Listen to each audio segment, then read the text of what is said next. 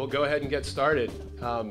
Thanks everyone for coming out today for our panel event on Practice with Purpose, the Emerging Science of Teacher Expertise. For those of you who are here in Chicago, thank you for gathering. For those who are watching on Facebook live streaming, this is the first time we're doing that, so hello to our international audience. The purpose of our discussion today is to talk about a document that we put out a few months ago at Deans for Impact, which is the organization that I'm the executive director of. And Practice with Purpose talks about these principles relating to how teachers can develop expertise. We have hard copies available for those of you who are here. Hopefully you had a chance to grab them. We were on eBay last night furiously trying to buy Chicago Cubs rings for all of you. I've heard that's a hot item in town. We had a little bit left over in the budget. Unfortunately, we weren't able to secure it for everyone, so those will not be available today, but perhaps in the future. I'm Benjamin Riley. I'm the founder and executive director of Deans for Impact. What I'd like to do is briefly introduce the panel that we have today, and then we're just going to dive right in. We'll talk about Practice with Purpose, and then hopefully really have a conversation with everyone who's here. So we'll turn it over to Q&A pretty quickly. Couple of housekeeping things, just so you know, we are live tweeting this, so the hashtag is PracticeLive. Very exciting hashtag, so feel free to break out your phones and tweet away as we're talking about this. I'd also just like to thank the Joyce Foundation, which is co-hosting, and we're here in this building, which is part of their space, so we're grateful to them for helping making some of this work happen. So with that, I'd love to introduce the real stars of today's show. So seating immediately to my left is Dr. Anders Ericsson.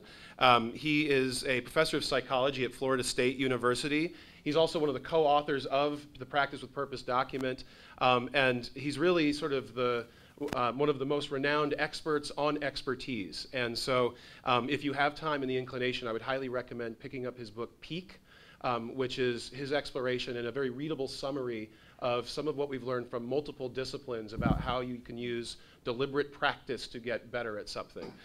So thank you, Dr. Ericsson, for being here today. And to his left is Dean Ellen McIntyre from the University of North Carolina, Charlotte. She's also a member of Deans for Impact.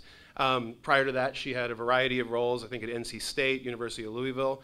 And she's here today not only because she's a member of Deans for Impact, but because she's actually in the process of working with her faculty and her folks there to think about how to implement these principles and thinking about how to redesign teacher education for the future with a very practice-focused emphasis. So we'll definitely cover that as we go into the conversation. To her left, we have Dilara Sayeed. Dilara is the Chief Education Officer at the Golden Apple Foundation, the co-founder of The Global Teacher, which is an ed tech initiative that uses face-to-face technology and curated online resources. She also just has an incredible depth of experience, I think, in education at all levels.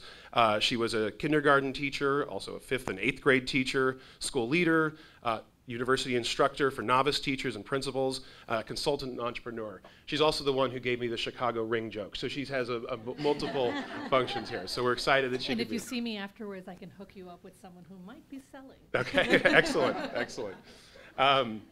And then last but certainly not least, we have Dylan Kane, who is a math teacher based in Colorado. He's also one of the co-authors of the Practice with Purpose document that you have there. Dylan's story, we were just remarking, is one of the magic of social media, where I happened to find his blog where he was talking about the application of these scientific principles to his own practice and thinking about how he could use it to improve his skills as a practicing teacher. And so he, along with Dr. Ericsson and two folks who couldn't be here today, really were the heart of the folks who put together these principles that we're going to talk about. I should give a shout out to them too, even though they can't be here today. Christine Schutz, who's actually a professor at the University of Illinois Chicago, was deeply involved in this work. She would be here but for the excuse that she actually had to teach a class of future teacher candidates. So we thought that was a legitimate excuse. And then Sarah Scott Frank, who is also a wonderful teacher, educator, used to be affiliated with Pitt and now consults with various folks. So we thank them and wish they were here. Hopefully they're watching the Facebook Live and we'll catch it later. So with that, I thought what we'd do is actually just start by exploring the core principles that are articulated in the Practice with Purpose document. And there are 5 of them, and you can see them based here with fun little graphics related to them. The first one is pushing beyond comfort zone. And so, Anders, I thought we'd start with you maybe explaining what exactly does that mean, and when you've looked at other fields beyond just teaching, what does it mean to push beyond one's comfort zone as a way of developing skill? So I've been sort of trying now for 30, 40 years to kind of understand why some people are more successful in different domains. And it, I think, is striking, especially like in golf and tennis, how people can actually be playing for decades without getting any better. And we're finding the same thing in a lot of occupations, that people actually don't change. But in contrast, some individuals are actually able to keep improving for decades. So the question is, what is it that's different about these individuals? And what we found was that if you look closely at what they do, it's quite different. The people succeeding are actually designing, often with trainers, the kind of things that they would like to do that they're not able to do. So they're actually pushing beyond their current comfortable level of being. And that process of actually pushing yourself beyond that is actually the key factor that we've found related to the superior performance. Can you give us an example of what that looks like in a particular domain, like one that you've studied where you could see a practitioner is sort of struggling with a particular thing that they want to improve upon? Well, you know, maybe the clearest examples are jogging, for example. If you actually on a regular, you know, keep doing the same thing, you're not going to change. So basically what those individuals who want to improve the speed when they're competing, what they do is, obviously, they keep track of what's happening during the practice, and they often engage in interval training where you actually push yourself as much as you can for maybe 100, 150 yards, and then you walk for 10, 20 seconds, and then you push yourself again. And what's interesting is that that's the kind of thing that amateur joggers hate. And it's sort of the same thing with weightlifting. A lot of people like to do what they can do comfortably, but if you really want to change, you need to do something that actually stimulates the body. And I guess the way we talk about it is the practice activity is actually putting this body in a state where you activate genes that actually then leads to, in the case of running, to the emergence of more capillaries that supplies more blood to your muscles. And eventually, as you keep pushing the limits, the heart actually remodels itself in order to be able to be more efficient. So there's a lot of things that's happening as a response to these training activities that can explain now why some individuals are performing better. Now, in other domains, just picking something that you can't do is a very frustrating thing. But essentially, the idea is if you have the right kind of training activity with immediate feedback, you can actually gradually reach now this new level. And that's basically something that then can be integrated in your normal, competitive or work life. Well, I think the good news for teaching is that with unruly students, you have a built-in way of activating those new capillary creation mechanisms. So, the next principle that we articulate in Practice with Purpose is around working towards well-defined specific goals. So to that end, Dylan, I wonder if you could tell us a little bit about a specific goal in your own practice that you've developed in teaching and how you've worked towards that and how you sort of track whether or not you're on the course that you want to be on. Sure. I mean, I think as a teacher in the classroom, if I walk into class one day and I say, I want to get better at teaching, maybe I will, maybe I won't, maybe I'll have some insight today. I think one of the things I've thought a lot about this year in my teaching is, as a math teacher, how do I facilitate some meaningful discussions and some discourse between students in class? And that's a hard thing to do. But I guess a few things I've thought about. One is reaching out to other resources. I'm not going to figure this all out on my own, right? So there's a lot of great writing on discussions in math class, and one of the things they talk a lot about is going into a discussion knowing what the first few students are going to say. So if I give students a certain task or math problem and they work through it, they have different strategies, different ideas, different ways they make sense of it.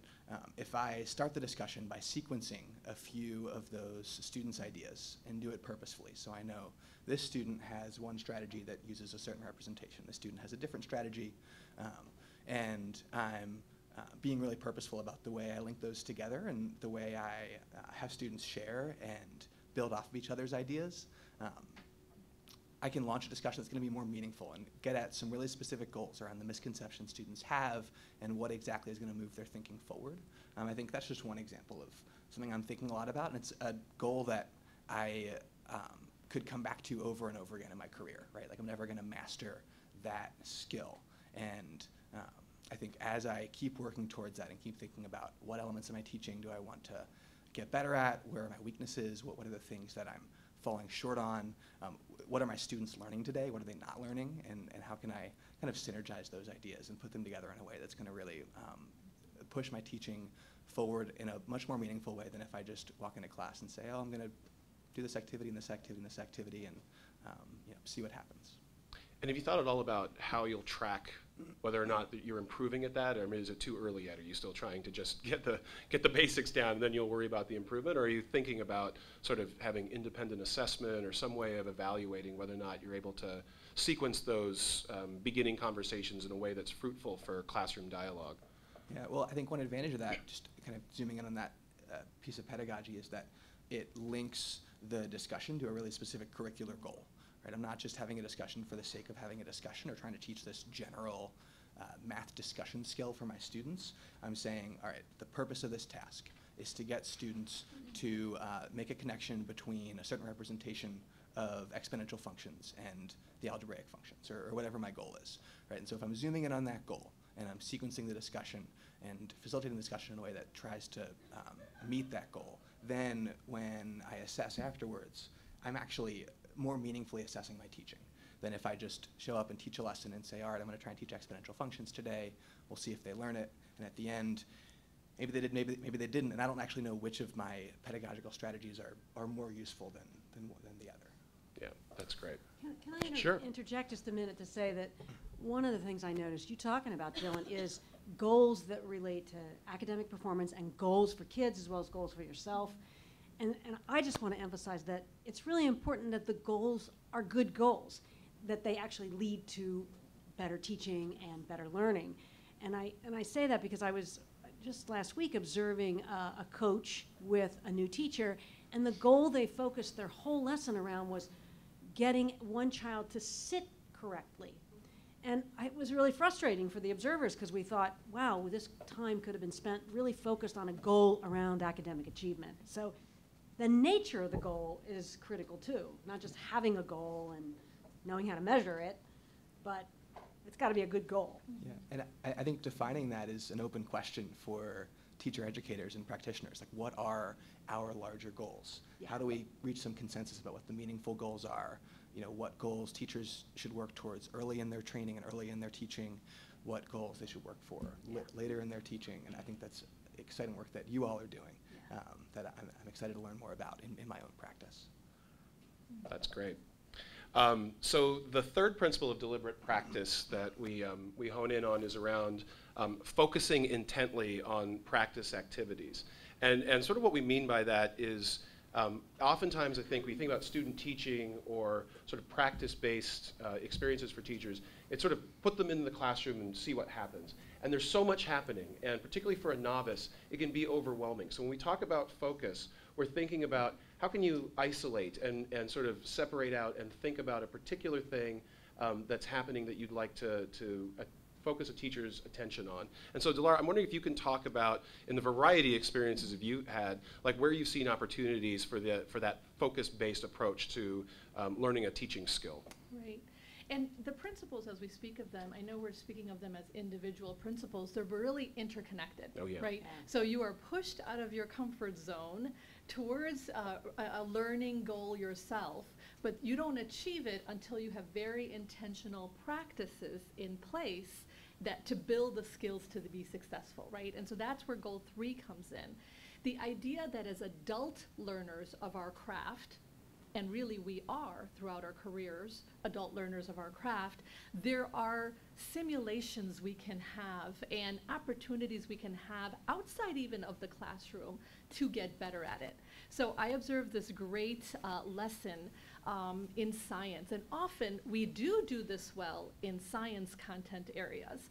And she had this great lesson on using a Jell-O mold to explain how lava and molten rock goes through a volcano and then what kinds of ways it would erupt in the different ways. And after the lesson, I said, wow, that was really cool. Like, I just wanted to watch you all day. How did you think of that? And she said, well, every science experiment that I will do in my classroom will first be tested on my neighbors and my siblings and my parents and anyone I can get who will sit and watch. And you don't know how many Jell-O molds of volcano bundt cakes I went through before I got to this one. And that's exactly right? The idea that we would simulate, that we wouldn't just come in and voila, it's there. Where we don't do that often well is in many other areas of teaching. And one I want to highlight is our new shared idea that technology will close the achievement gap, and technology as a digital tool. It absolutely can be an incredibly valuable tool. But I can't tell you how many times I have observed teachers have the teacher version of a digital tool and speak to students about how to get the tool uploaded, get it started, and they're working on it, but they've never experienced it from the student's frame. And they don't know the analytics, the flow, or any of the practices of using the technology. And so I've often said to teachers, for every tool you use, make sure you've used it as a student, so then you can teach it better and facilitate it better as the educator. And so if you're using Achieve 3000, if you're using eSpark, do you have a student account as a teacher? Do you practice it? And then are you able to better teach it? And that's the idea of focus and practice improving craft. I love that, and I also love that we have an ed tech entrepreneur, I believe, tacitly endorsing the use of Jell-O molds as an approach to teacher development. All of these are great tools. Yeah, right? no, I mean, anything, yes. right? Any technology Yes. can be used if you're thinking about the goal to that Absolutely. purpose.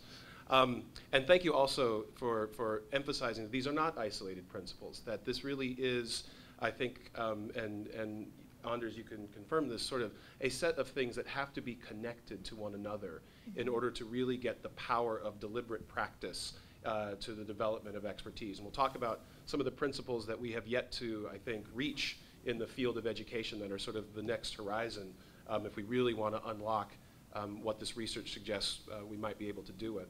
But the fourth principle we wanted to talk about is one that everyone will nod their head in, but it's easy to talk about. It is harder to do in reality, which is providing high-quality feedback.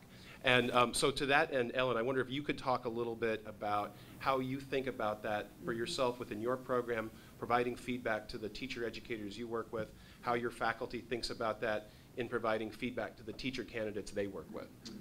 Sure, and I'll just start by, Andre said it earlier, that high-quality feedback has to be both specific and immediate.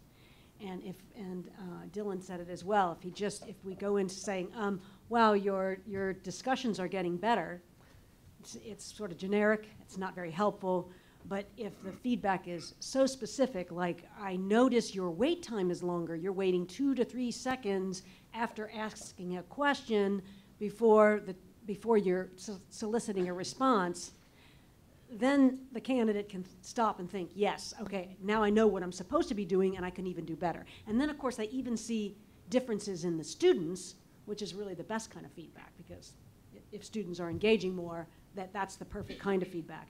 The immediacy is also really important. Just like in sports and music, if you get that immediate feedback and then right away you can correct, the novice can correct, refine what the practice is, then that person's on their way to improvement. And I was lucky enough to get to observe about a year ago at the Boston Teacher Residency, where I saw this just beautifully implemented.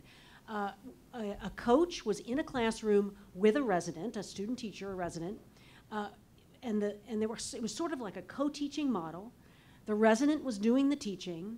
The coach was right there observing, and in a moment, the coach would even tap on the arm, interrupt the lesson, physically touch the resident, The resident looks up and she says, remember, something like, we had practiced asking high-level or open-ended questions. The resident pauses for a second, then starts asking the questions they had been thinking about, the goals that they had set, and then right away the kids sit up taller, the kids start participating more, and this resident can see the immediate effects of this kind of really direct, impactful kind of feedback, because it's immediate. It was great.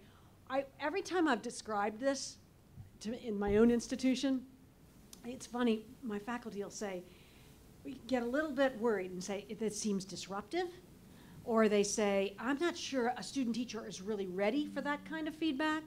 Or sometimes they'll say, I think that undermines the authority of the student teacher. But really nothing's farther from the truth, because what happens at the Boston Teacher Residency is they talk about feedback. They say, this is what it's going to look like. This is how you're going to feel.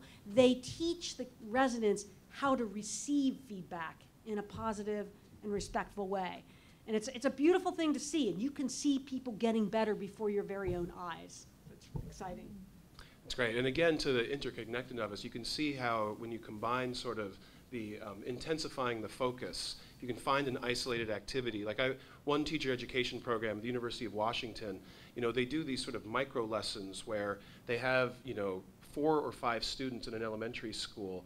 They rehearse what they're going to teach to those 4 or 5 students with a teacher educator there. The teacher candidate rehearses. They have a plan, a sort of like, here's, to Dylan's point earlier, here's sort of the thing I want to actually see if I can improve at. Then they do that little mini lesson. Maybe it's only 20 minutes, half an hour, and then immediately pull out and get feedback on what occurred right then and there to the immediacy point. That's the sort of thing that it's hard to do, it's hard to structure, but we see strong residency programs. I'd be remiss in not noting our friends from the National Center on Teacher Residencies based here in Chicago are here today. When we see those strong programs, it's really inspiring. So now we come to the 5th principle, which is I like to think of it as the most fun principle because it's the one that causes the most angst and anxiety. And it's about developing a mental model of expertise. And I think that it's particularly interesting, shall we say, when thinking about it from a teaching standpoint. Because I think in some domains, and this we're going to throw open to everybody to talk about here, but I think in some domains, when we think about expertise, the mental model you have is, I would say, relatively simple. So take golf, okay? You need to have a mental model of what swing you are going to use and what will happen. And you're trying to make your behavior conform to that mental model of what a good golf swing looks like. But when we're talking about education, you're talking about engagement with other minds. So not only do you have to have a mental model of what sort of practices you're going to engage in, you have to have a mental model of what's happening in the minds of the students that you're teaching. You have to have a mental model on top of a mental model. You can see it gets really meta really fast. But one of the earlier things that Deans for Impact did as an organization was put out a different publication, also available free on the website, The Science of Learning, which talks about principles of cognitive science that relate to what's happening in anybody's head, including those of you who are sitting here today or watching, as the thinking and learning process is taking place. And one of the things we've said is it's really important for teachers to have that mental model about how learning takes place in their mind as they're thinking about the activities and things that they're going to design. So with that meta description, I'm curious how each of you would sort of describe mental models as you see them as it specifically relates to teaching, how you can see the development of that and the refinement of that as a way of improving teacher skill over time. Anders, how about we start with you? Well, I'm going to take an example that is not based on teaching, given that I'm not all that expert on teaching. And I think if we look at chess players, what I would argue that they have is that capacity of actually thinking through, what are the moves that I want to make? And then also being able to, if I do this, what is the best counter move? And basically you can actually work yourself. And I think that in most kind of situation, like in team sports, you would find that the skilled individuals, they are more able, once they're seeing, actually extrapolate maybe a second in the future, because they can see what people are doing, so they can actually see where they're going to be likely to be here in a second. So when they're making a pass, they actually in some ways have a better vision of what's going to happen. And I would assume that a teacher, almost like a surgeon, can actually think, okay, this lecture. Now, one of the real difficult issues here is blah and blah and blah, and how would I be able to organize this so I don't get into kind of an unproductive discussion? So basically, here's sort of my plan, and then if you did a video of yourself, I guess you could actually see here afterwards and examine, you know, did I actually succeed, or could I possibly have done something better here? And that's what surgeons do, the ones who can actually keep improving their outcomes over 10, 15 years are the ones who are actually recording, doing the planning, recording, and then comparing their plan to basically the execution, and then identifying things that actually require training. Because most of these skills, it's not just telling somebody, okay, you know, do it this other way. The way you can actually do it this other way and integrating that in your skill is going to take a lot of training. And I think people realize that, whereas there still is this kind of view that if you tell somebody to change, they're going to do it. And if they don't, there's because they're just not motivated. Right, that's right. I'd also like to add, this is where I think mental models are very exciting for me. It's the nexus of our craft. And it's mental models, and it's actually skill number 6, the principle number 6 that talks about experts. And we'll come to that. Yes. So I'm going to do principle number 5 and 6, the idea of mental models and expert knowledge, right? And our craft can be the nexus between research, practice, and accountability, like what are the outcomes and the metrics and the results. We don't do that enough in our profession. For instance, we talked about feedback and the value of feedback. Well, Dr. Kapadia, Kavita Matsko-Kapadia, in our audience right here today, wrote about induction strategies for novice teachers, and included in it is what research tells us about feedback. So it's not just anecdotal notes, it's not just about we know it works because I'm in the practice, but when we've looked across hundreds of novice teachers, these are the things that have surfaced, the practices that are research and evidence-based, such as providing timely and effective feedback, right? But we don't use that enough. We say, it works because X said so, or I tried it on Y. But why are we afraid to use research to inform our practice or to even talk about it? Pasi Salberg once said to me, because I would say, like, really, Finland and their school system 25 years ago, like, it was nothing. Like, no offense, Pasi, but like, really, it wasn't something we were raving about. And he said, do you know how we got to be in the top 5, Dilara? And I said, no. And he goes, American university research. Yeah. Predominant, significant amount of research utilized by the world's systems in healthcare, in education, in social policy comes from the United States. Guess who doesn't use their research? We need to do that more. We need to make mental models out of what research is telling us, what we know from our individual practices, and what we're doing as collaborators. And that's how we're going to improve then very deliberate practice. I'm contractually obligated to say, for folks who may not know, Pasi Salberg, former Minister of Education in Finland. I will say also provocatively, Finland did a bunch of other things, and it's unclear what was the causal relationship, including closing a lot of education schools in Finland, but we'll leave that for a future international conversation. But he was trying to make a point about like what we do have access to right here in the US, which is rich and abundant. Absolutely. And must be used. Absolutely. Dylan, you're someone who, both thinking about deliberate practice and also cognitive science, I think has spent a fair amount of time thinking about your mental model of teaching. How do you think about that when you're thinking about the lessons you're going to design or the activities that you're going to prepare? I guess I'll zoom in on kind of a specific teacher improvement pedagogy that I've used that I get really excited about. And one of the ideas of mental models is it helps you kind of self-regulate and compare your teaching in the classroom with what you want your teaching to be. And so one thing I've tried is teachers have smartphones, and most smartphones have some kind of voice recording feature. And so one thing I've tried is I turn the voice recorder on my phone on and just leave it in my pocket with the voice side facing up, and I get pretty good audio of what's happening in my classroom. And I use it a lot when I'm circulating to talk to different students about their work or support small group work or independent work. And if I listen afterwards to my conversation with different students, I often have these really interesting insights that I am a lot less articulate than I would like to be. I think that's like most teachers' experience, right? You say something and you're like, "What? Was that what I meant to say?" And kind of zooming in on those examples, I am able to kind of compare my actual practice with what I would like my practice to be. Listening after the fact, I can zoom in on, all right, so I have this student who is really anxious in math class, and I just know that her experience in my class is kind of being scared and feeling like she's had all these negative experiences with math and that she can't be successful. And I zoom in on that interaction and say, well, like, are these things that I'm saying actually effective, right? I find myself referring to different topics as easy or hard.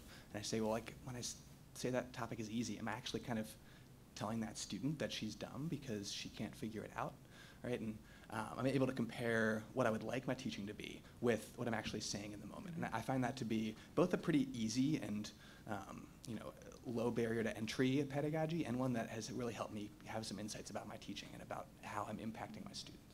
That's interesting. Your mental model actually is like an audio mental model. It's like trying to come back and check sort of what you thought was happening versus like how it actually sounds upon reviewing. Yeah, that's really interesting. And they're different more often than I would like to. Yeah. Would like to think. I would, sure. You know, I think it's important in teacher preparation that it's the teacher educators who also have to have mental models about excellence as a teacher educator. Just like as a dean, I have to have a mental model for deaning and what the kind of dean I want to be. And I would be terrified, I think, if I tape recorded my own meetings and think about what I might hear. But I don't think that teacher educators think like that. I mean, even the really good ones will be thinking about how to help their teacher candidates develop mental models of the kind of teacher they want to be in the K-12 world, but maybe don't even think of themselves as needing that kind of mental model of doing any kind of rehearsal, approximations of their own work. And so we have to keep going all the way back. This is a very layered process. We all have to be doing that kind of deliberate practice in order to get better at what we do at each of these levels, I think.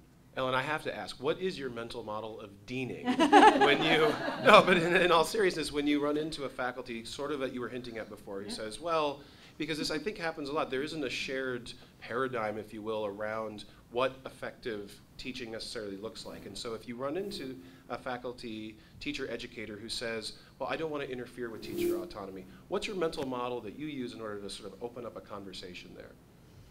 Wow, this is like being put on the spot because I'm only just starting. I like to do that. As I know. I'm only just starting to really think about all of that, and I just think one of the things I always go back to is the children in the classrooms that these teachers will serve, that my faculty will then produce. So I always think about those kids and the kids and what we want them to learn, and how many children out there aren't learning to their potential because of their teachers who came from a teacher preparation program, mine. And so I think about that, and it can be the way that I begin. I know that I have the kind of personality and leadership style that does push a little, and I'm glad about that. But I always have to be really careful because it's a delicate balance. And my mental model, the kind of dean I want to be, is one that always pushes, but with respect, support, and even love. And if I can manage that, I will get people with me, I think. It's a progress. It's in development. So, but that is my model. I'm curious. So Dilara, you already hinted at it, and I would love to get everyone's perspective on this. So we have these 5 principles, but there are 2 principles of deliberate practice that we talk about in Practice with Purpose as sort of the unfulfilled components at this point. And one of them is sort of agreement upon who are the master mentor teachers. In other fields, I think it's fair to say, we know who the best violinists are. We know who the best chess players are. There's really no arguing about that. Do we know who the best teachers are? And if we don't have like we're not gonna have league tables, of course, or at least I hope we don't have those, but if we don't have a shared understanding of that, do we at least have some insight into how to identify them, in our own experiences and when we've had those? I'd love to get feedback on that. Right. So I talked earlier also about that nexus, and we talked about the nexus between research and practice, and the third leg was metrics of success, outcomes, and accountability, right? And that has to be part of the conversation, because these principles are not just about practicing them, they're towards an outcome desired of student learning and student growth. And I think that's what we look at when we look at who are master teachers. Now, I work for the Golden Apple Foundation, and our model is all about using current practicing master teachers to then develop the next generation of teachers. It's kind of an apprenticeship model.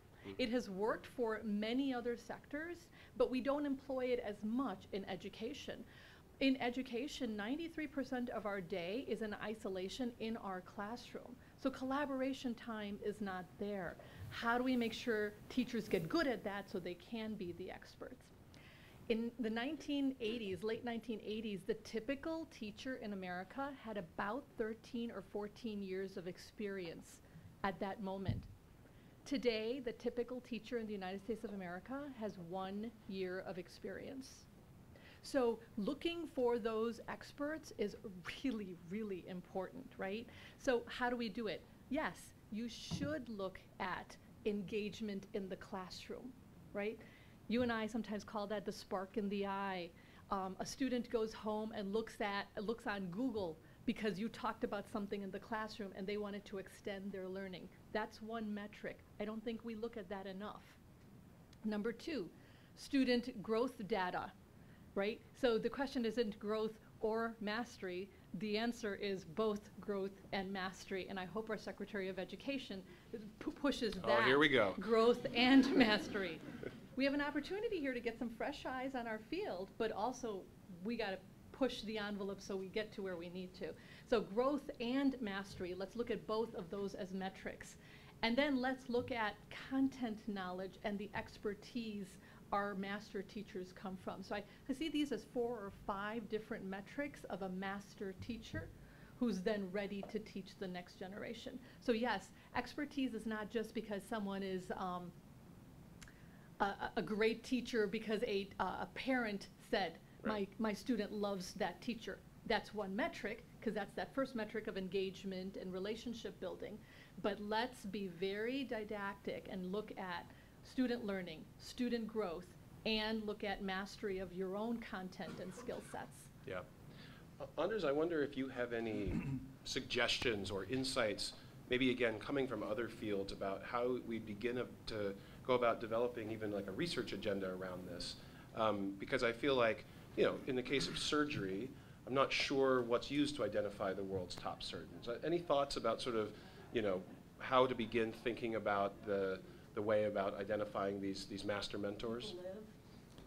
Right. Well, I'm actually working with the American College of Surgeons, and we're identifying surgeons who have better outcome data for their patients. And I guess when it comes to cancer surgery, it's pretty clear cut here. You know, if you have a remission, it means that the surgery probably didn't remove all the relevant cancer tissue. And there you actually do see very clear individual differences and also growth curves. And I think basically what we're interested in now in identifying the top ones to hopefully help them inform the ones with less successful outcomes, you know, how they can modify their procedures and maybe even their kind of training activities. Now, one thing that I find interesting and somewhat challenging with education, in contrast to this domains that we've looked at, is that when you start playing the violin, you have a clear trajectory.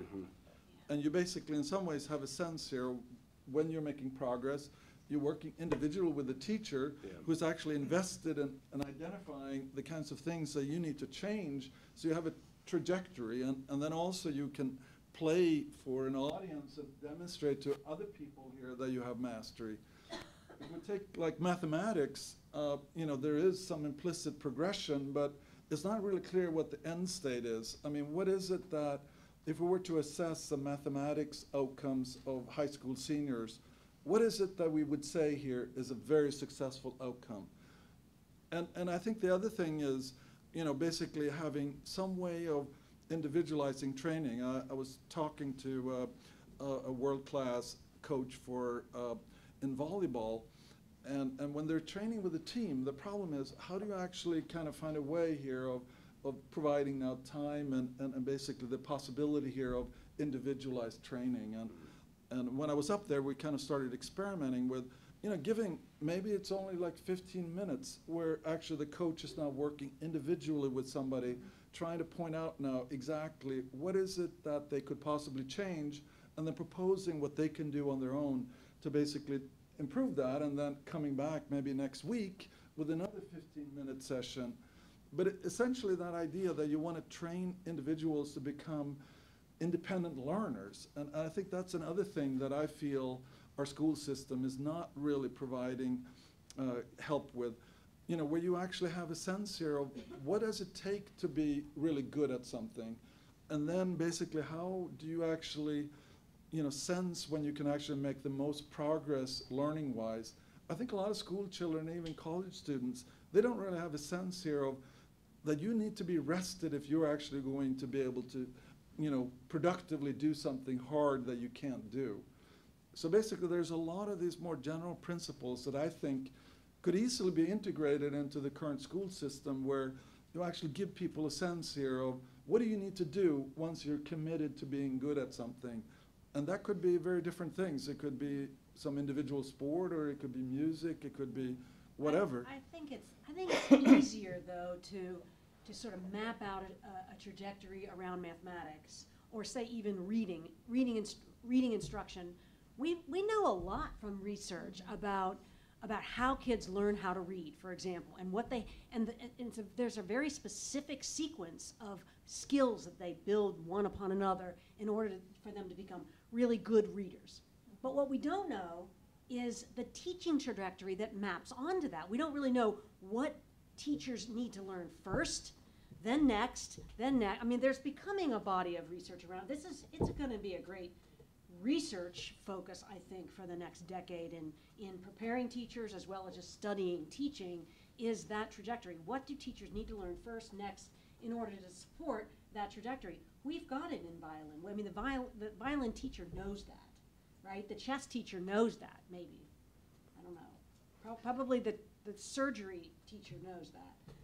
But Yeah. teaching, Well, I'd like to ask Dylan, as a practicing, how long have you been teaching? 5 years. 5 years. So you probably have enough vantage point now to think about what are the things perhaps that you really wish you'd had under your belt when you started. Are you able to sort of think about sort of looking back, what you would have liked to know then that you know now, to think about sort of the skill development as a teacher? Yeah, I guess I take maybe a bit of a different perspective, because I think both for me and for some really great teachers I know, their teacher preparation instilled in them what I would call a mental model of really great teaching, right? So it didn't just set them up to focus on kind of lower level skills when they started.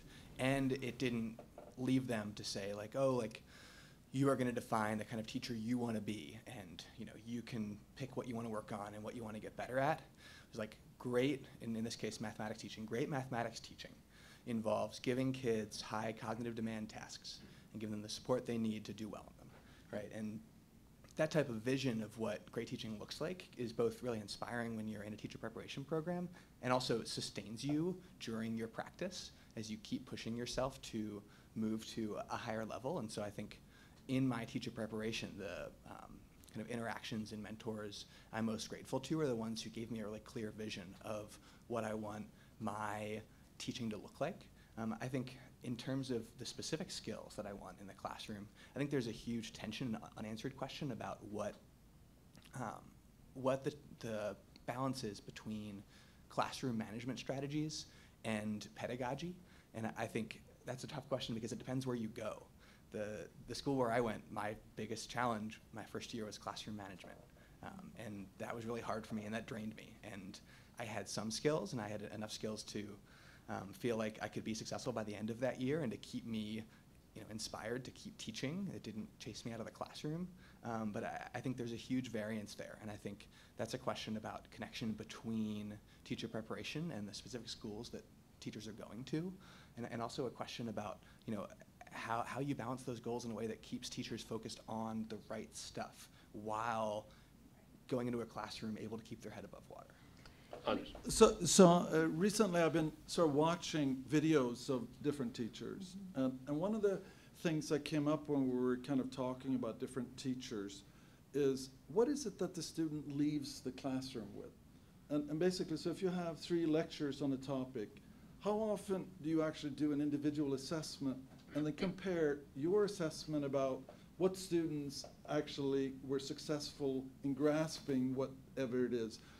And I got the sense here that a lot of the teachers, they were more focused on basically providing an abstract scheme. But basically, if you were to ask students, what actually was, what can you remember from this lecture? My sense was that maybe not very much. So the question is, you need that feedback loop. But it seems to me that there's a reluctance, of, at least on some teachers' part, of actually seeing testing as an integrated part. I mean, if you basically in the violin said, okay, I'm just going to be teaching you stuff here, you know, and then you can go home and practice by yourself. I mean, it's almost like it's so important that you actually have that generation and activity that you can actually observe and give immediate feedback on. And it doesn't seem that a lot of the lectures that I saw tapes of really had that element. Occasionally they would ask a question, and then maybe 4 or 5 of the students would raise their hands, and then basically you would get an answer and there would be a little discussion. But how did that touch the rest of the people? And my sense is that it's the students who are actually doing the learning. So if you don't actually control what's going on in their heads, nothing is going to happen. Except maybe that they're going to be bored and start now doing really non-productive things. Well, so let's, and I want to turn it over for questions from the audience in just a moment here, and we'll have, I think, a mic circulating about for that. But let's go into a controversial area here, and I'll put you on the spot, Dilara, because you kind of cracked the door earlier, which is, I think that if we take the principles of deliberate practice seriously, we have to think about like almost continuous assessment of students and student learning. And we use that word, but that often also includes tests, and using tests to be able to evaluate independently from an individual judgment of a teacher, independently whether or not learning is taking place. We also know, I don't think I'm breaking any grounds here, that that's radioactive in some quarters because of the entanglement of testing with accountability regimes and policy. So, Dilara, how do we fix that? Let me tell you in a minute. You know, the key here is what Dylan said earlier about he himself is grappling with the tensions that can help him be better at his craft, right? And the vast majority of teachers, 3 million plus in the United States of America, want to get better at their craft. They want to be held accountable for doing the work that they are being asked to do. They want to have partners in this work with community organizations, with families from their school, and with their administrators. Having said that, the challenge that we find with testing, some testing, right? Everyone does quizzes, tests, some type of formative assessments. We build them for our own units. We craft them for each day's lesson, and we look at them and get better. When we talk about some high-stakes testing, the challenge becomes, one, the lag between the test and the feedback. And we just talked about you can't improve instruction unless feedback. You said immediate, Ellen. I'll just say timely enough to make some change in your craft. Yeah. But when you get a test result 3 or 4 months and the next year has begun, very challenging to understand how we could do that kind of improvement. And then when that test then becomes the sole indicator sent out to the district, the community, the country about how the school, the district, or the teacher is doing, then we've negated all the other pieces I talked about, which was engagement, growth, all of the other pieces, right? So one, testing alone cannot be so high stakes that it negates all the other metrics of success or challenges we could see in a classroom. And number two, testing has to have feedback opportunities for the teacher so they can improve their craft. It's not a gotcha, because they didn't do something or they did do something. It's not an award or a gotcha. When those things happen, we can absolutely do it. And they're happening. There are school districts throughout the country. We have 15,000 school districts, give or take a few. There are many by far that are looking at a more robust and a comprehensive way of accountability versus a one-track way. So what No Child Left Behind and the testing era did is at least put accountability as a discussion on the table. It did, and we needed it. And now we can take that pendulum and swing it back to the middle where there's a comprehensive set of opportunities. Yeah, I think one of the things at Deans for Impact, we spend a lot of time going out to visit the teacher preparation programs. Ellen mentioned going to visit the Boston Teacher Residency. And it gets really excited when we see teacher educators and the teachers in the classroom and the teacher candidates all coming together to look at what's happening with the students that they're teaching and to use the sort of assessment of learning as the foundation for thinking about whether or not what they're trying is working and how to improve at what they're doing. And I think that is one thing that, as an organization, Deans for Impact is very much hoping we can foster throughout a lot of the programs that are preparing future teachers. I want to turn it over now to our audience, which has been graciously waiting with thousands of questions, I'm sure. Don't be shy. We'd love to hear from you, questions you have for anyone in particular or generally about deliberate practice and these principles and how they can be used for teacher education.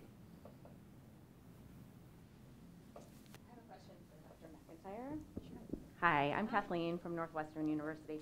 And I think all this work is fabulous and I'm totally bought into it. But I know already from conversations I've had within my own program that there are some culture shifts that have to happen in order to implement some of these ideas. And so I'm wondering if you have any anecdotal experience that you can share with doing that, just broadly speaking. Yes, we've been lucky, a little bit lucky. We're in the middle of a big pilot project, and right now, so far, it's been invitational. So we have 120 faculty members in my college. About 60 are teacher prep. So about half of them, which is really significant, are eager to be part of the pilot project. So because I think ownership has to come from within and come from peers more than from up top, I made this invitation to participate in our redesign. It's becoming clear to the faculty members, the supervisors, and the cooperating teachers, we call it clinical educators, those are the mentor teachers in the schools. We're coming together around common language, around accomplished teaching, and we're all getting professional development on coaching. It's becoming clear just through conversation, and this is how culture shift happens, right? Through conversation. It's becoming clear that this is where the innovation is. This is where the exciting work is. In part, I think I just got lucky because those 30 faculty members, I'd say 20 of them are also our top researchers in the college. So we have people with a lot of influence in the college who are participating in this. So I just feel part of it is luck and part of it is doing this gently, but also with a lot of enthusiasm. It helped that we got some foundation money to start. But this transformation that we're making, we have a very large teacher prep program. This transformation is going to happen over the next 3 years. I think people are figuring out that this is the way of the future. And most people want to be on board when it comes to thinking about the future. I'm going to have some holdouts. I know that. But I'm pretty sure it's going to be just very few. So conversation and invitation is my two strategies so far. I don't need the mic, I have a lot more. So my question is, once teachers get, and Dylan, maybe you can speak to this, and Dr. Sayeed, you mentioned 93% of a teacher's time once they're in the classroom is spent in front of their kids. So I wonder, Dylan, are you an anomaly in the amount of time and energy you put into recording your lessons and reflecting on your lessons? And is the load expected of teachers with their courses and like their planning and grading and calling parents and everything that a teacher's expected to do, can they be expected to spend this much time and energy reflecting on their practice and getting better? And then if not, how do you shift, a teacher's course load and the expectations on how much work they're bringing home so that the profession is sustainable? I think that's a hard question. I think in my experience, teachers are excited to get better. Like, that's just a thing that almost all teachers are on board for. One of the aspects of these principles that I think can be empowering is this idea of focusing on specific goals.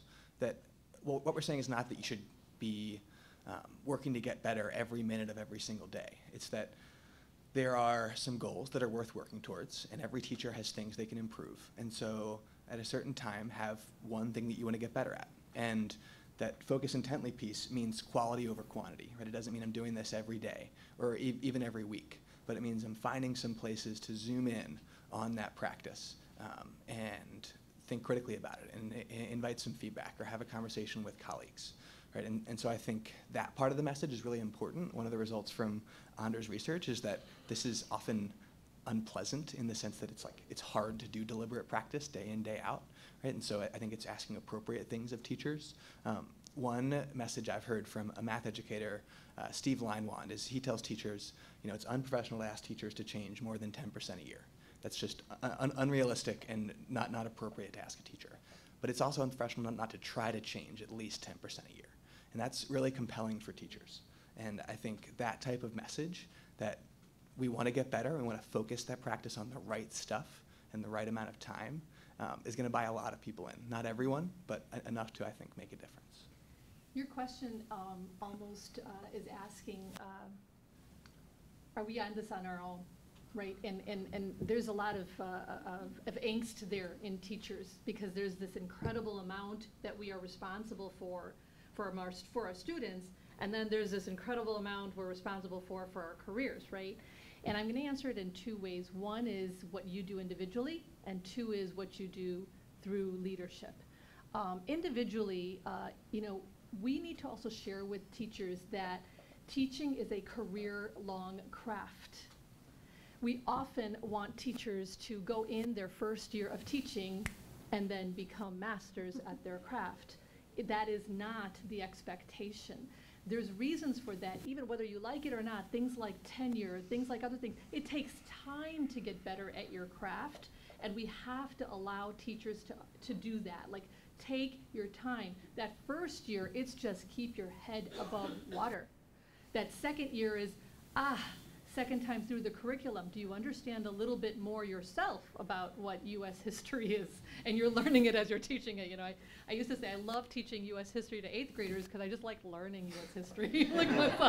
And so every year I was just learning it, and then I was storytelling and then telling them what I'd learned, and we were together learners in the classroom, right? So it's a trajectory. So we need to be patient and merciful with ourselves as teachers, and understand that growth takes time and that we're on that trajectory. Even with the urgency of this group of 25 to 30 students are ones I have got to do well with this year, it's still, but if I have wellness and patience and do this craft creating well, I could be doing for 15 years.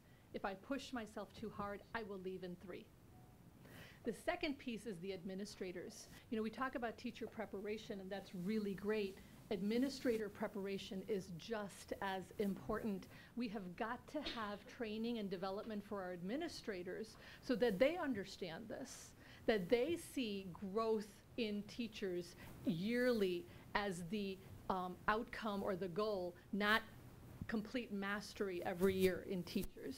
How do we help administrators be instructional experts and instructional supervisors? In Illinois, we say 51% of an administrator's time has to be as an instructional supervisor. Are we training them to do that in our schools where they are getting degrees in administration? So it doesn't happen alone, it happens in a community. And then the culture shift. Deans are culture shifting in their deaning work. And schools are culture shifting in their work. Going back to deans, we have Rob Muller from NLU here, and I know, Rob, you came on a couple of years ago, and you're talking about culture shift when you and I spoke 2 years ago, and that work is hard, and how do you do some of it? 18 months. Thank you for that question. Just to add a little bit more perspective, I mean, one of the things that I've found amusingly frustrating is the work we do at Deans for Impact is primarily focused on the development of teacher candidates and transforming that experience. People say, well, yeah, but even if you succeed at that, they're just going to go in the schools, and what are you going to do about shifting the culture there? And it's like, geez, can we work on one problem at a time here and one effort at a time?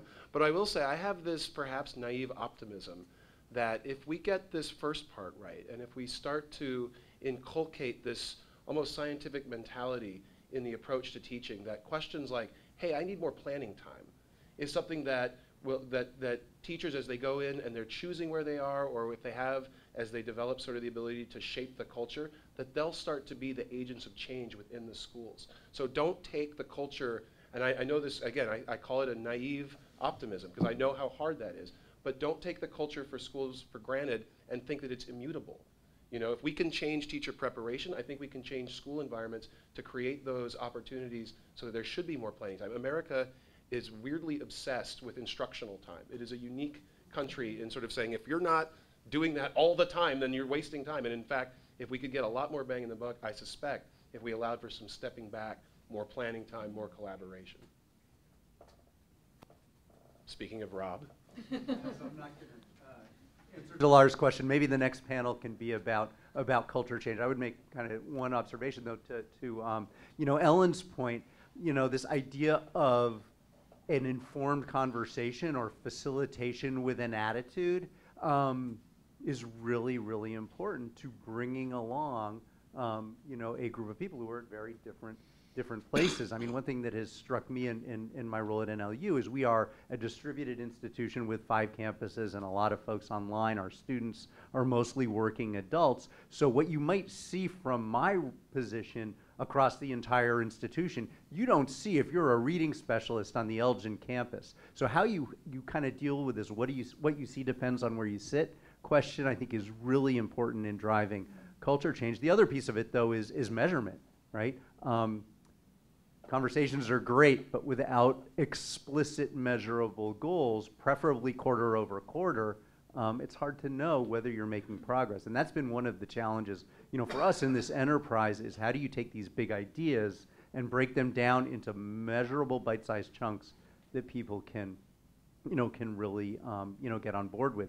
You mentioned instructional time, so, and first of all, and thank you for a, you know, a great panel and a really useful report. It actually ties in a ton with a lot of the work that we're doing in driving change in our teacher prep programs. So time, experience versus, you know, I love the fact that in the first line or the first paragraph, you note that we conflate experience and expertise. It's instructional time, right? Is seat time in student teaching. We'll just do more of it and somehow we'll do it, you know, we'll do it better. When you think about expertise and acquisition of expertise, it's a different beast. And I imagine, I'm kind of putting this question to each of you because I think your perspectives are going to be different. When you think about expertise as opposed to experience, you know, what pops out? And how do we do that with the constraints we have of, you know, being time limited, resource limited, all that kind of thing? That's a great point in this report. Thoughts on expertise? Well, maybe we should have somebody with a more teaching perspective. I personally obviously really avoid the term expertise because I think it links people's expectations here to kind of a lot of experience, a lot of knowledge, when in fact in our work we try to find now objective performance. So if you're winning chess tournaments, you know, then there's basically no doubt here how good basically you are, but it really needs to be that type of more objective evaluation. So if you're relying on supervisor ratings, we find, you know, that there's often a mismatch here between those ratings and the actual more objective performance. And if you can clarify what it is that you want to achieve, then there should be a possibility here, not necessarily using the available tests, but designing an assessment procedure that people would actually be happy with. But if you're really saying there's no assessment that can be done, then it seems to me that you're actually saying here, we can't evaluate progress, and that is something that I guess I would argue against. I'm a little stunned, Anders, because you're saying you don't like to use the word expertise, and you literally wrote the Cambridge Handbook of Expertise. So and expert performance. yeah. So Important. So basically, if you see my chapters, I try to avoid expertise. Expert performance. And use the term expert performance, because I think that is objective, Yep. whereas the expertise thing has been used in a very different way. So Like that. When I think about Rob's question, I think about teacher preparation programs and how much time a prep program will expect students to be in the field practicing. And again, I have to come back and say quality over quantity. Just the number of hours in there really doesn't make a difference. And we know that. We know that from research. But the quality, I mean, we all have had somebody in our lives who said one or two things that made all the difference for us, right? Well, that's about expertise, or that's about quality of feedback. That's the quality of a mentor or a model. And so if we can find those experts and put those experts in front of our candidates, less time is probably better than more time. I think there's also, sorry, Dilara, there's emerging research too suggesting that not just time, but thinking about the relationship of student teaching to the eventual place where a teacher goes and teaches. So some of Dan Goldhaber's research, it's sort of like, have you actually been prepared for this sort of environment that you're going into, or is there a big mismatch, and lo and behold, if there is, then you actually are not ready to sort of navigate that environment. Dilara, you're nodding as if that Thanks for the segue. Yeah. Thanks for setting up my answer. I see experience as breadth, right? Like, so you've done a lot of this work, you've done it in a lot of different ways. In any field, whether it's teaching, so it's the breadth of your work is your experience. The depth of your work is your expertise. And you can't build expertise in everything, so you build expertise in certain areas. For the Golden Apple, our expertise for our young novice teachers who will go on to be master teachers, we hope, is in schools of need. All 600 that are in our pipeline right now at colleges of ed across Illinois are going to be college students who will graduate, and they will go into a school of need, 30% or higher free and reduced lunch, and schools where they're not meeting AYP at the rates that they should be. That's where we want their expertise to be. So when you say, you know, the expertise could be where they're going, yes, we want them to understand the students they will have at those schools, the relationships they will have to build, the trauma training they may need to have before they go into those schools, and then the content strength that they will need to have. So we will have lots of experiences in our lives, but we will have few areas of expertise, and that's where we've chosen to go deep.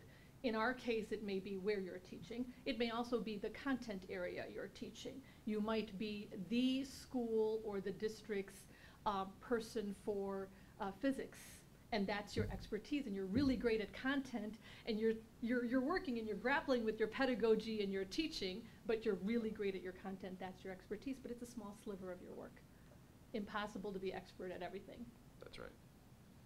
Other questions? Got one back here, and then we'll come back to the front. I wanted to go back to two words that you mentioned, respect and support. And I think about the teacher that's in it for the long haul, that teacher that we want to have stay. And when I was a principal, what tenured evaluation looked like was that you were put in a study group with your colleagues. So you picked an area where you were going to push beyond.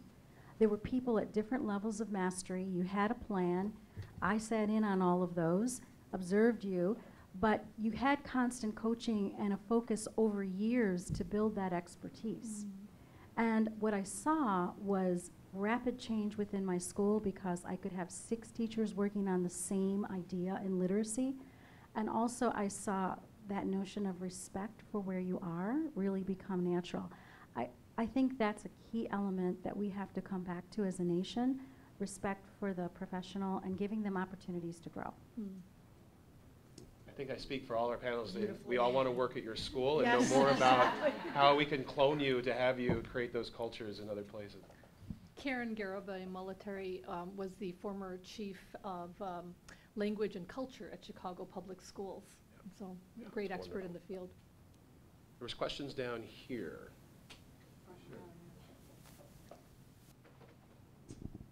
I know the statistic you mentioned about the fact that the average level of experience is 1 year, and I'm curious to ask you all why you think that's happening. But I really want to ask, I spend a lot of time in kind of debates around education reform, and some of them are pretty vitriolic, and I feel like principle number one, push beyond your comfort zone. I feel like if you stood up in front of a bunch of teachers in a struggling school and said, okay, first thing, we want you all to push beyond your comfort zone, I think they'd throw you out of the room. So how do you get past that? How do we motivate the vast majority, not the excellent teacher, not the top 10 or 20% who are self-motivated, but the huge body of teachers out there who feel they're working very hard and who apparently are leaving the profession in huge numbers? How do we motivate them to do this really hard work? Mm-hmm. I open it to everyone. Yeah.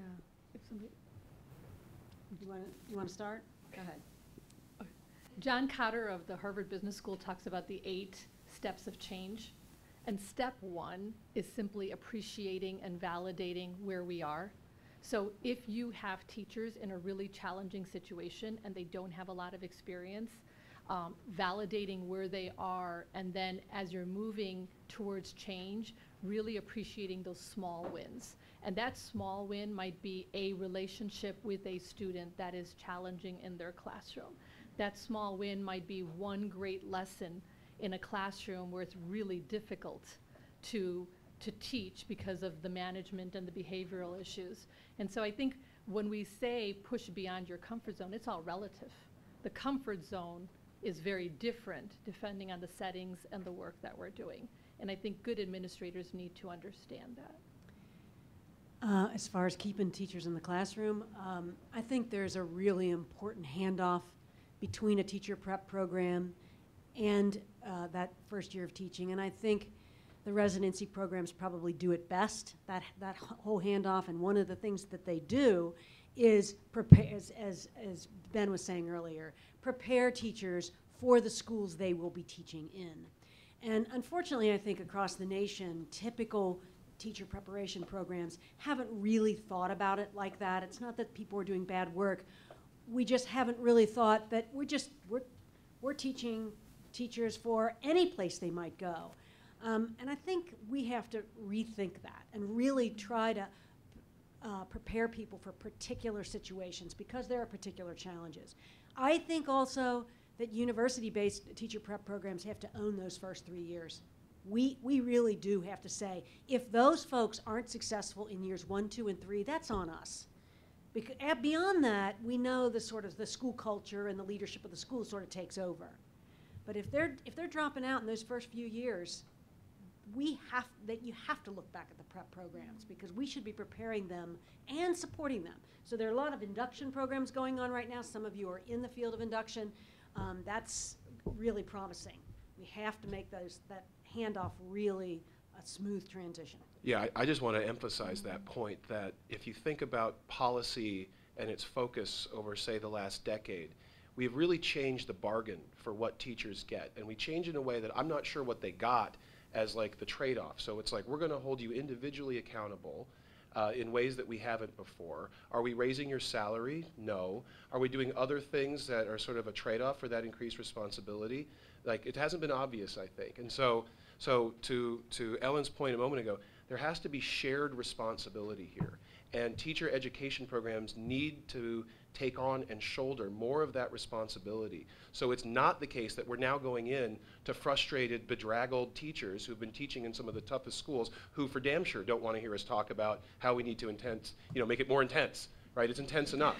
But like if we do the work on the front end, as Ellen's describing, I mean, one of the principles that animates everybody who's a member of Deans for Impact is to focus on the outcomes. Focus on what's happening once those candidates that you have prepared are in those schools. You have an ongoing responsibility to them. It does not stop at the moment of graduation. So I feel, as you can tell, quite passionate about trying to spread that responsibility in ways that I think for too long has been very bifurcated in the field. So if we were to apply the expert performance approach to that, the questions that I would ask, are there successful teachers in these schools? And to what extent can we actually study them to actually now design a training that would allow people, before they get to this place, to really be prepared and in some ways have met the standard. I mean, it would be the same thing as taking high school players and just putting them in the NFL. I mean, you know, they're going to be crushed.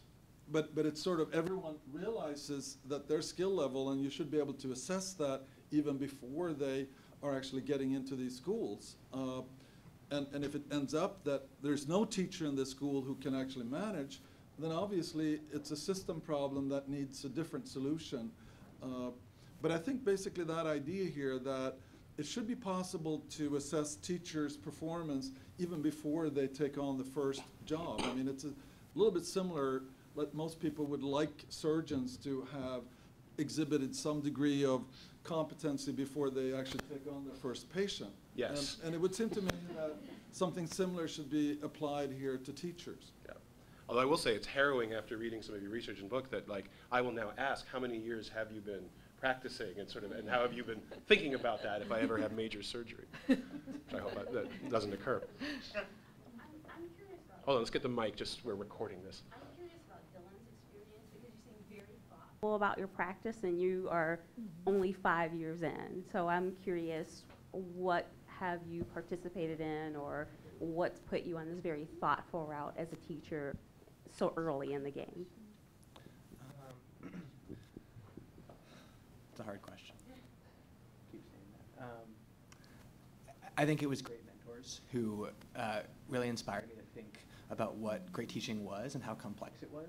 I think it was mentors who pushed me to take a really critical lens to my teaching, to always ask, did my students learn anything today? And to be able to say the answer's probably no for many of the days of my first year of teaching, if I'm being really honest with myself, and to kind of confront myself with the true challenges of teaching and of making a difference for students. I am, I guess, a part of a community of math educators who write blogs and attend a lot of conferences and are involved in a lot of different types of professional development, a lot of writing, a lot of kind of collaborative work, thinking about curriculum, thinking about what great curriculum looks like, trying to write great open source curriculum. And I think that community has pushed me in my teaching and also been this kind of groundwork of opportunities to do this practice, to think critically about teaching and engage in that type of thinking. I also think that I have gotten better at talking about teaching at a faster rate than I have gotten better at teaching. Probably unfortunate, but it's easier to get better at talking about teaching than it is to get better at teaching. Can I ask you a quick follow-up? I'm just wondering to what extent your preparation incorporated these principles here, because my assumption is that it did, just based on what you said. Yeah, well, and I got kind of a dual focus. So I attended a small liberal arts college where I did almost all of the education program there, and then went to a teacher residency that that engaged in a lot of these ideas. And so I both had a prolonged preparation. I spent a lot of time thinking about this stuff, and I got a few different perspectives that I think created a really rich experience for me unintentionally. And I think I have criticisms of both of those. But I think they synergize and happen to synergize well for me and for where I ended up and for the trajectory I've gone on. And just so, Dylan's been cautious to mention it, but I'm not afraid, I'll out him. He attended for his residency, it was the Sposato Graduate School, which is connected to a charter school in Boston, has a very practice-based focus, but I think also has an aspiration to this intellectual side of the practice as well. And there really is a vanguard of movement, which unfortunately I think in the field is sometimes viewed as threatening, of these new programs that are being, preparing teachers for all these different environments, and there's resistance to that. And it's unfortunate because some of the more interesting practices of the lines of which are helping folks like Dylan, and now that you've had the chance to engage, you can see, like, this is what we want. This is what we want to have, our practitioners who care about the profession with this level of detail and are going to be lifelong learners as educators. So it's one of the things we've tried to do at Deans for Impact is build a bridge between those communities. We have folks who are coming from the quote-unquote traditional teacher education field and traditional quote-unquote colleges of education, but we also have folks who are coming from programs like the one Dylan was part of. Hi, I have a question for Dr. Ericsson. I'm very interested in learning trajectory. You used the case students learn how to play violin. You mentioned that the teacher would identify the things the student needs to change. So in education, in teacher education, we also try to help our teachers think about the student learning trajectory, especially in math. So based on your research on other fields, can you say more about the key elements of a learning trajectory of learners and how the knowledgeable others in other fields identify, the learning trajectories of learners? I think it could be very powerful for teacher education, especially our teachers really need to understand the student learning trajectory. For example, even when they teach mathematics, they need to understand that, and then with that, to design tasks, design the pedagogy, design activities. Thank you. I think this is a really interesting question. I've been actually struggling to see sort of a clearly specified development of math where there is some endpoints. Either it's preparation for basically university study in the sciences or whatever, but essentially kind of clarify what the endpoint is. Whereas the domains that we've been primarily looking at have very clearly defined endpoints. And I think the other issue is having a teacher that you're working with. Maybe if you're a music teacher, it would be 5 to maybe even 10 years before you're switching over to a more advanced teacher. So thinking about kind of these systems, so obviously, and it's not realistic here to think about it, but if we actually had unlimited resources, how would we basically design an educational system that would actually be excellent both for the teachers and the students?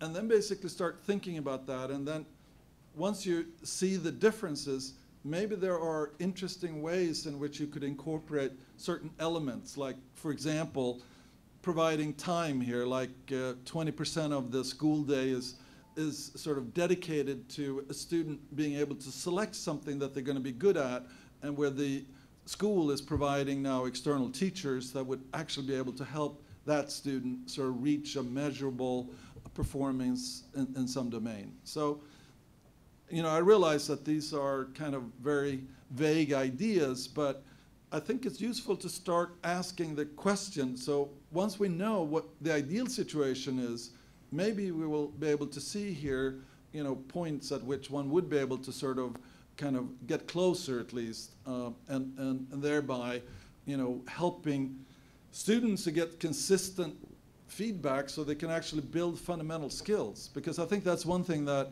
we're finding now when I'm involved here in K through 12, that it's not just the teacher who's teaching now. Basically, when they're getting to calculus, that's going to be a key here. What is it that the fundamentals that they're learning now in 5th grade that they actually have when they get to basically that point? So even if you're a great teacher and whatever it is that you taught are going to be lost here in 6th and 7th grade, then obviously there's a mismatch. And having some way here of basically building a system where you're actually connecting the different pieces and thereby giving feedback to those teachers who are able to do basically understanding job of providing these fundamentals, as opposed to perhaps finding ways of allowing them to solve the problems and avoiding maybe the hard work here of actually getting them to think in a way that would be more fundamentally part of basically the way they're thinking in mathematics. A different perspective on that is some of the best PD I've been involved in has been, especially with the potential of the Common Core, that we all have the same, or many states have the same standards, unpacking the progressions of the Common Core. So thinking about what are the things that kids should learn in 6th grade that build into things in 7th grade and 8th grade, and what are the essential ideas that we're going to build off of in the future, and where do those go in high school? And I think spending time both thinking about those progressions and then looking at student work samples from different grades and thinking about how their thinking has moved forward and what teacher actions are going to lead to exactly that type of thinking. I think that's been really valuable for me, and it is a form of practice, right? That's like focusing intently on this one element of my instruction that happens outside of a classroom, that happens in a very safe environment and a collaborative environment that I think can be really, really powerful. You have to forgive Dylan. He's been teaching in the classrooms. He doesn't know the current Secretary of Education has declared the Common Core is no more. I read that we'll pick that up again in a different dialogue. And Colorado is rewriting their standards, and they're like, oh yeah, just change them so we don't call it Common Core anymore. That's right. Yeah, the Colorado state standards. Ben, I was wondering with Ellen, you talked earlier offline when we were before the presentation about your close relationship with the school district and how schools of ed can leverage their relationships with the school district to do exactly this, like then study this work and get it back to us. Say more. Relationships between school districts and teacher prep programs are essential. That's actually where you have to begin. And not just for understanding curriculum and learning trajectories and teaching trajectories and all that sort of thing, but it's for everything, for just getting in the door, and also of course being able to do research together in a collaborative way. So I can't emphasize that enough. That takes a lot of a dean's time and my associate dean's time, our professors' time. But it's always time well spent, especially if we're going to move in this direction of preparing teachers for particular kinds of environments. Mm-hmm. It means our work is really much harder because we have to go into a lot of, we prepare teachers for rural districts as well as for the urban schools in Charlotte, Mecklenburg, and so it just takes time. But if you have those partnerships and good relationships, then you get a lot of help doing it. So. Yeah, I was going to say the question that came earlier around the trajectory. I think that is where eventually we'd love to see the field be.